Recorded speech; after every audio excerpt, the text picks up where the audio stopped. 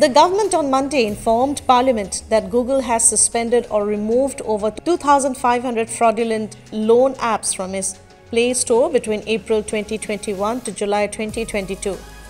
The government is constantly engaged with the Reserve Bank of India and other regulators and stakeholders concerned to control fraudulent loan apps, Finance Minister Nirmala Sitharaman said in a written reply to the Lok Sabha on Monday.